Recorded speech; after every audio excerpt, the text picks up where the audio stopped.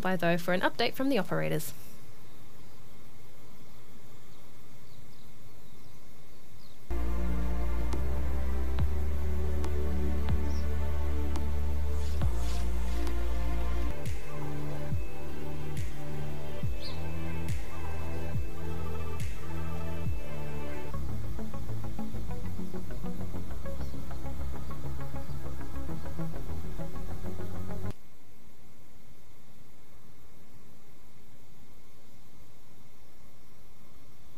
T-minus and 20 seconds and counting.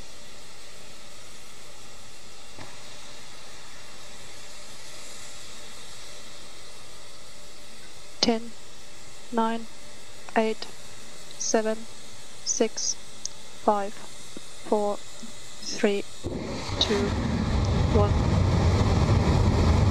Lift off.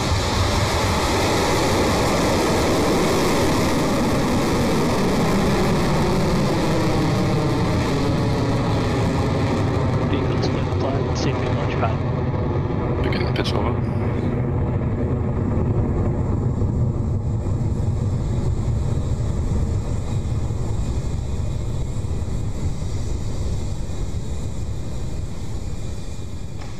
Stage 1 propulsion is nominal. The beginning of the swarm has begun its ride to space with that clean Electron liftoff from LC-1. Electron's trajectory will take it up and over the South Pacific Ocean as it heads away from the launch pad. Our first mission milestone will be max Q, otherwise known as maximum aerodynamic pressure, which is the moment where Electron experiences the most amount of stress as it climbs through the atmosphere. We're coming up on that moment now and expecting to hear the call for max Q shortly. Heat-free battery discharge nominal. Cleared max Q. That is Electron clear through max Q, with the rocket now at 15 kilometers in altitude and moving at over 2,200 kilometers an hour. Next up, Electron will perform 3 actions that are only seconds apart. The first is called MECO, or main engine cutoff, and this is when the 9 engines that you can see glowing at the bottom of the rocket there shut off in preparation for the second step, and that move is called out as stage separation, when the first stage of Electron separates from its second and falls back to Earth. Now the third call out after separation should be second stage engine ignition, when the single vacuum optimized Rutherford engine fires up to maintain the mission's course to low Earth orbit. Now those 3 events are approaching fast, so we'll bring up the audio channels from mission control now.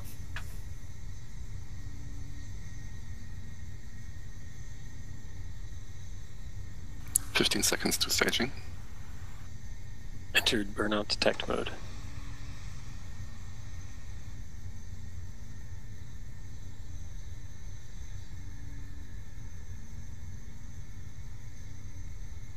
MECO confirmed.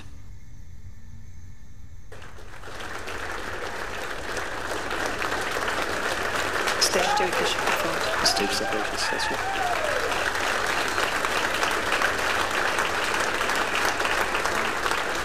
There we go, that was MECO, stage separation and engine start on the second stage.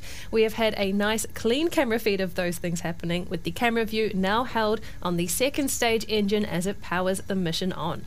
Beginning of the swarm is now over 100 kilometers above Earth, past the Kármán line, and moving at more than 8,000 kilometers an hour.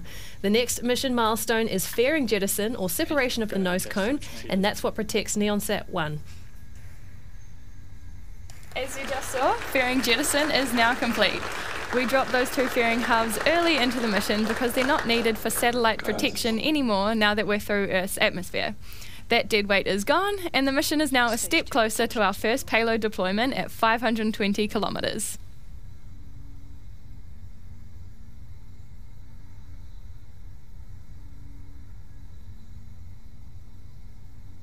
We have a couple of minutes to go until our next mission milestone, and that will be the battery hot swap on the second stage, currently expected to take place at the T+6 minutes 20 second mark. Right now, though, Electron's second stage is continuing along nicely to our target apogee of 520 kilometres for our first payload deployment for KAIST. This KAIST satellite is the first of up to 11 satellites planned by them, which will help to increase the program's observation rates of once every 2 to 3 days to 3 to 4 times daily.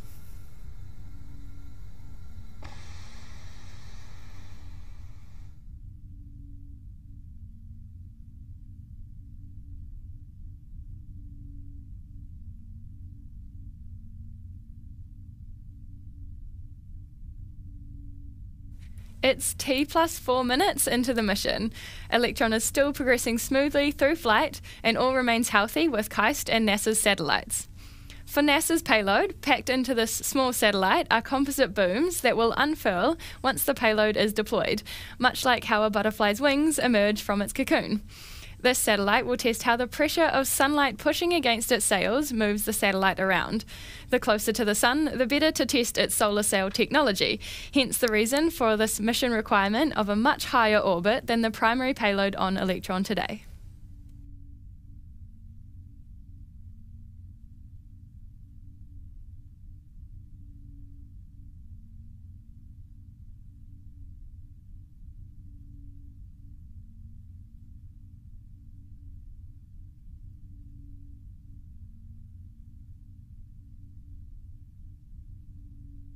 Throttling down.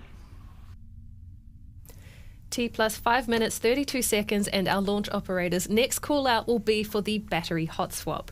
Our rocket engine's pump is battery powered, and since it's been flying for a while now, its power source is starting to run low. So, to keep the engine and the mission going, Electron's engine power system swaps to a new battery pack for fresh and continuous energy supply to the electric pumps. The old set of batteries will be discarded, which you can sometimes see on the screen as it happens. So let's listen into mission control for that call.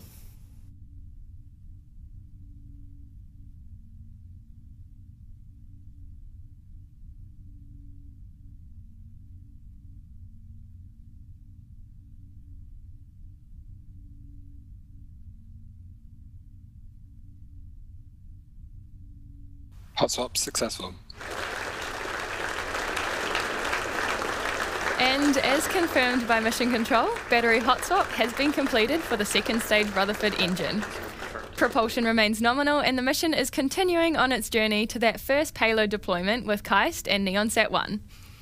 Now, of course, once NEONSat-1 is deployed, that is only the first of 2 satellites to be released on this mission. Electron is also carrying NASA's Advanced Composite Solar Sail System satellite that will be deployed at twice the altitude we're heading to now, from 520 kilometres above Earth to 1,000.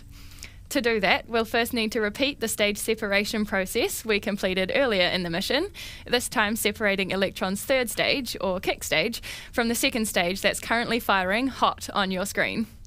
That second engine cut-off milestone, which you'll hear called out at SECO, is expected at around 9 minutes into the mission.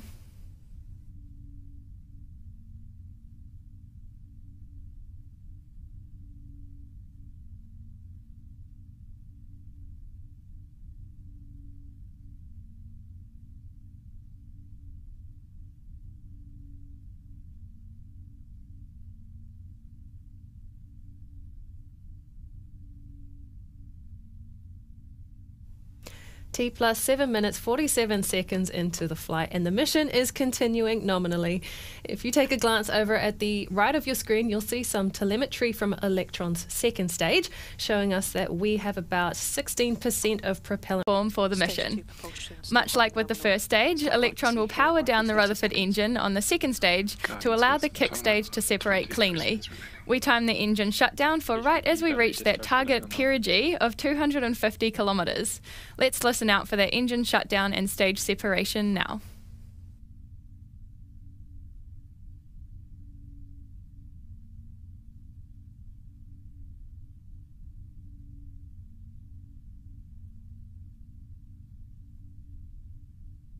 SECO confirmed.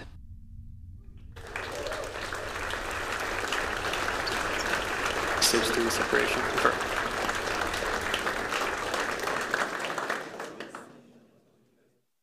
great call from Mission Control. The second No, stage transfer engine over the has chip. turned cold and the kick stage has separated, ready to begin the payload deployment process. Now, this mission, of course, is a little different to a regular Electron mission, so here is a reminder of how today's two deployments will work. Now that the kick stage has been released, it will now go into a phasing orbit of Earth. Because it's been set into an elliptical orbit from its perigee, it needs to head around to the other side of the planet to an apogee of 520 kilometres before it fires up the Curie engine to course correct into a circular orbit. Now, once it does, NeonSat-1 will be deployed to begin its mission for KAIST, and that will be Phase 1 for the kick stage. Phase 2 will see it light up its engine again to perform an apogee raise to 1,000 kilometres, the target altitude for NASA's satellite. That apogee raise will bring the kick stage out of a circular orbit and back into another elliptical one.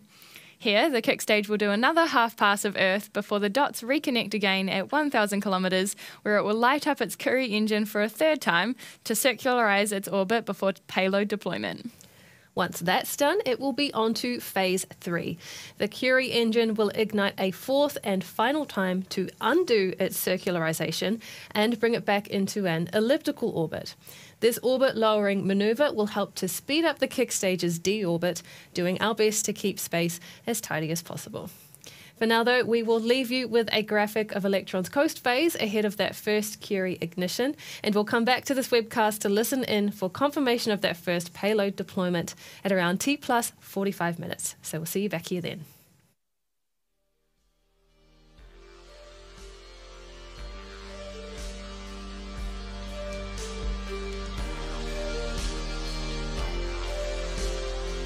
Small but mighty Curie engine. This burn will last about 2 minutes, setting us on a circular orbit at 520 kilometres in preparation for KAIST's NeonSat-1 deployment. Now, you've probably heard us say small but mighty a lot in reference to the Curie engine, but just how small are we talking? Well, it's right here. This engine powers our kick stage and gives us the flexibility to deploy satellites in a variety of inclinations and orbits depending on our customer requirements. Much like our Rutherford engines, the Curie leverages the rapid manufacture capability of 3D printing. It was first launched on our second mission called Still Testing, and since then we have carried a variation of the Curie engine on all but one mission, our suborbital HASTE mission out of Launch Complex 2 last year. Since hypersonic test launches like those don't have any orbital parameters, our suborbital missions don't need a Curie engine. There are 3 variations of the Curie engine. We have a monopropellant version, a bipropellant version, and of course, our most complex version yet, the Hypercurie, which saw us take a satellite all the way to the moon for NASA back in 2022.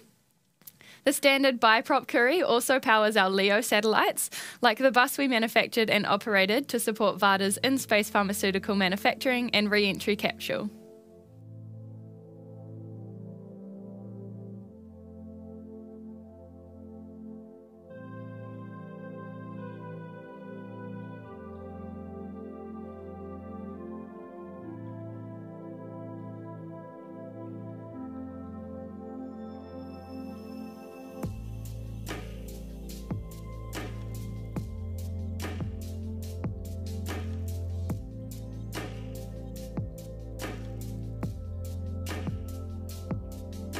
Expected payload deployment.